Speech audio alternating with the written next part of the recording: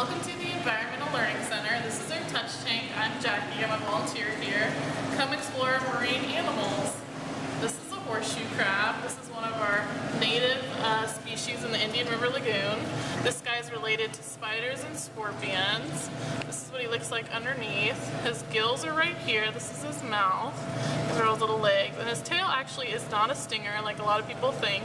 And he's got a lot of eyes. These are two compound eyes, and he's got a couple eyes up here that are used to detect light. These guys are really good diggers, so I'll put him down so you can see him.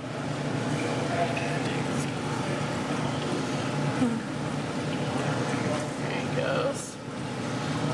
Now this is one of our hermit crabs. These guys are really cool. These are marine hermit crabs. They live underwater in the lagoon. This guy's hiding from me right now, but you can see his little claws in there. This is a pincushion urchin. This is one of the urchins that's found in the lagoon. These guys are really cool. Their mouth is actually on the bottom. They have little tube feet that they use to suction to things. You can see them right here. And that's how this guy's holding onto this shell right here. He uses it for camouflage, hoping that other animals won't be able to see him.